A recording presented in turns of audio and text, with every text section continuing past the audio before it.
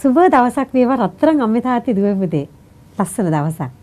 ස්වාමීන් වහන්සේගේ ආදරෙන් පෙරිච්ච දවසක්. ඉතින් මං කැමති ඔබව අරගෙන යන්නට උන්වහන්සේ ප්‍රකාශ කරන ආදරේ වදනකට.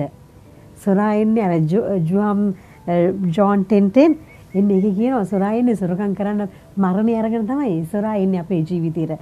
නමුත් උන්වහන්සේ ඊට පස්සේ හරි ලස්සන දෙයක් කියනවා. නමුත් මා එන්නේ ඔබට ජීවනය දෙන පිණිසය. සපුරාම ඒ දෙන පිණිසය කියලා.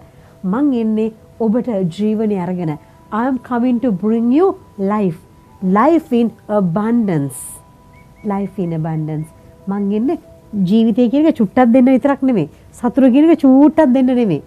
සතුට කියන එක to give it in abundance. ඔබට ඇති වෙන්න සතුට දෙන්න තමයි මං ආවේ කියන එක. life ජීවිතය ඇති වෙන්නට ජීවිතය දෙන්න කියලා තමයි උන්වහන්සේ ලස්සන ප්‍රකාශ කරන්නේ. මේ වචන අපි අල්ලගත යුතු නැද්ද? අල්ලගන්න ගිලිහෙන්න දෙන්න මෙපා. ස්වාමිනේ ඔබ වහන්සේ පොරොන්දු වෙලා තියෙනවා. මේ සුදු බයිබලේ ඔබ වහන්සේ පොරොන්දු වෙලා තියෙනවා. ඒක නිසා මං අයිති කරගන්නවා ස්වාමිනේ කියලා ඔය වචනේ අයිති කරගන්න. හැමදාම ඔබ මේ වචනේ අයිති කරගන්න. මේ වචනේ අයිති කරගෙන ඔබේ ජීවිතය තුළ රජකම් කරන්න දෙන්න මෙන්න මේ වචනේට. ස්වාමිනේ ඔබ ආවේ ජීවනයේ අරගෙනයි මට.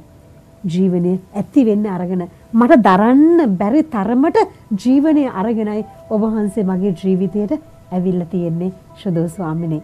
ඉතින් ඒ ස්වාමින් වහන්සේ අපිට අපේ සමාජය තුළ ඉන්න අපි දැන හඳුන අපි ආදරය කරන මේ පරිසරය හරහා තමයි අපිට මේක තව තවත් දැනෙන්නට සලස්සන්නේ. ඉතින් ඒක නිසා ස්වාමින් වහන්සේ තුළ ඔබ ජීවිතය ගත කරනවා නම් මේ වචනේ පරිහරණය කරගෙන ඔබ ඔබේ ජීවිතය ගොඩනගා ගන්නවා නම් හැමදාම ඔබට මොකද ඔබට ඇද වැටුණොත් ඔබට නැවත හැරෙන්න වචන උන්වහන්සේ කියනවා.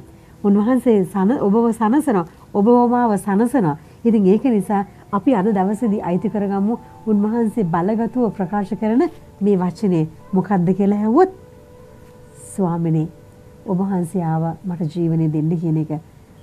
You came to give me life in abundance. ඉතින් එහෙමනම් උන්වහන්සේ දෙන ඒ ජීවනය අත්දකිනකොට ඔබට නිකන් ඉන්න බෑ. ඔබ තුළ ඒ සතුට, ඔබ තුළ ඒ ප්‍රීතිය ඔබට හංගලා තියාගෙන ඉන්න බෑ. ආලෝකයක් තියෙනකොට අන්ධකාරයෙන් පිරීලා තියෙන කාමරයකට ගිහිල්ලා ඊටිපන්දම පත්තු කරා මොකද වෙන්නේ? ඒ අන්ධකාරය පහ වෙලා යනවා.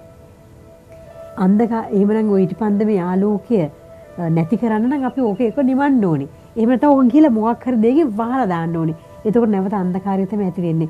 ආලෝකය කියලා කියන එක ජීවනය කියලා කියන එක කෙනෙකුගේ ජීවිතයට ඇතුළු වුණොත් රත්තරන් අම්මේ තාත්තේ දුවේ පුතේ ඔය ජීවනය ඔබේ ජීවිතෙන් ගිලිලා යන්නේ නැහැ.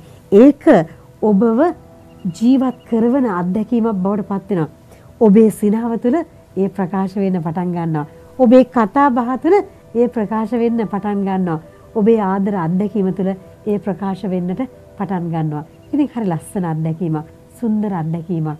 ස්වාමින් වහන්සේ ඔබ තුළ රජකම් කරනවා නම් කිසිම කෙනෙකුට ඒක ඔබට කිසි කෙනෙකුගෙන් වහන්න හම්බෙන්නේ නැහැ. ඊටිපන්දමේ ආලෝකය යනවා වගේම ඔබේ ආලෝකය තුලින් ඔබ ඉන්න පරිසරයම සුන්දර වෙන්න පටන් ගන්නවා.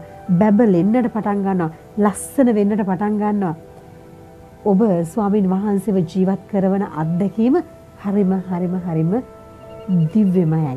ඉතින් එහෙමනම් එවැනි දිව්‍යමය ජීවිතයක් ගත කරන්නට අද දවසේදීත් අදත් හෙටත් හැමදාමත් ඔබට හැකි වෙන්නට කියලා හදවතින් ප්‍රාර්ථනා කරනවා. ඔබට ජයම ජය ජේසුගෙන් පිහිටයි.